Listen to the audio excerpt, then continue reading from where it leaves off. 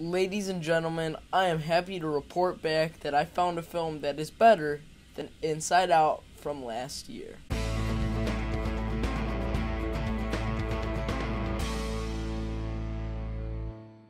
Alright guys, so Room. In Room, we follow the story of 5-year-old Jack and his mother who have been locked in this one room for approximately 7 years, and I'm not going to say anything else because it legitimately spoils the rest of the movie, and I do not want that to happen for you guys. Going into Room, I had average to high expectations. I hadn't known much about it going in. I only knew what I just told you, as well as that it was getting a lot of Golden Globes nominations as well as talks for the Oscars, so finally, I got a chance to see it, and how was it? Well, let's find out. I am glad I was able to see this movie because Room is currently my #1 film of the year.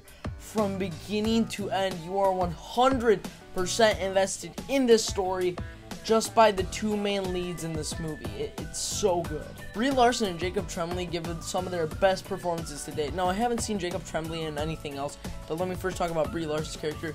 She did a very good job here. Definitely my favorite performance of her. She was very good in this role. You can tell like how much emotional distress she has gotten due to just being like stuck in this room for 7 years, and it's hard to watch at points because it's just so like grueling and you feel so bad for her character. But the real standout in this movie, Jacob Tremblay. This kid's 9 years old. He is my favorite actor of 2015 last year. This kid knocks it out of the park in this movie. You mainly see everything through his eyes from the film, and I thought that was a really wise choice on the director Lenny Abrahamson's decision. I thought it was a spectacular choice. I thought he did a phenomenal job. He better get nominated for an Oscar because Quvenzhané Wallis got nominated when she was like 11, I think. And if she can, then if Annie can, then this kid must get nominated for an Oscar. He might not win, but I really, really hope he gets nominated, as well as Brie Larson, because the performances in here are absolutely perfect. Like, I was gonna say phenomenal, but perfect. They're so good. They're done to a T.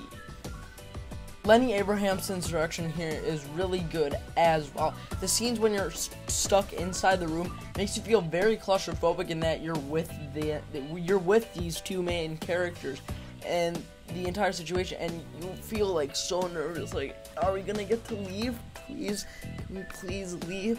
And I'm not gonna spoil anything, but there's a skyline in the room, and some of the more aerial shots or outside, I guess you would say, of the movie also look very beautiful and are really well done. So I gotta give Abrahamson props to that. I really want to see his other movie now, Frank, because he does a phenomenal job at directing this. The movie is adapted by a novel written by Emma Donoghue, and just with this plot alone, like if you just read the plot, the concept is very intriguing, and I don't see why you wouldn't like want to see this movie. And if you haven't seen Room already, please check it out. You're probably gonna love this movie. Maybe not as much as I do, but you're certainly gonna think it's a very well done movie. And with everything that happens in its 2-hour runtime, it goes by so fast.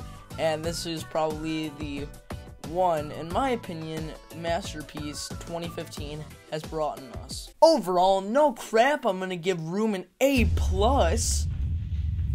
Thank you guys so much for watching, and until my next review, I'm Random Mr. 411. I will see you all later.